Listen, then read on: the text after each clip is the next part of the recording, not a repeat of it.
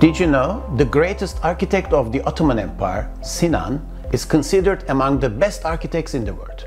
Sinan is sometimes compared to his contemporary Michelangelo, but there are some who consider this an injustice to Sinan. It is thought that a master who was able to catch an innovation in every work he did without repeating himself, a talented architect who created hundreds of works in the Ottoman lands stretching from Belgrade to Mecca, cannot easily be compared with others.